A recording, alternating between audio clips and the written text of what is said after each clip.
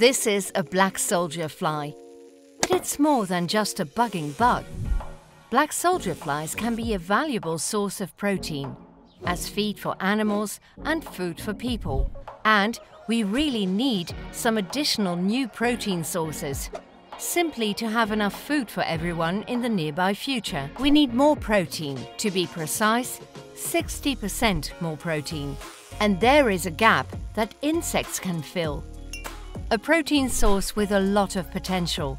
They can upgrade food waste to high-quality protein with a nutty taste. But before we all fill our platters with food with flies as ingredients, there is some work to be done. And that's where we come in. At Wageningen Food Safety Research, we are looking for answers. We need to know that black soldier flies and mealworms are safe to eat. In our labs, we grow the insects with contaminated feed. When they're big enough, we see if the insects themselves are contaminated or not. We found that some contaminants may accumulate in some insect species, but other contaminants are pooped out by insects. And then, all that is left is a good protein source. A protein source that can grow from contaminated waste that would otherwise be useless.